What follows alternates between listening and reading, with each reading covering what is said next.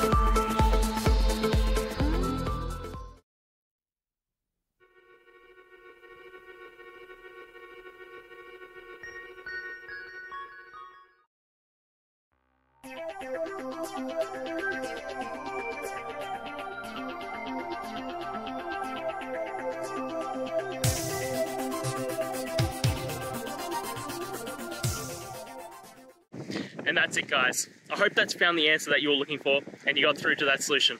If you did, please hit the subscribe button. I'd really appreciate it.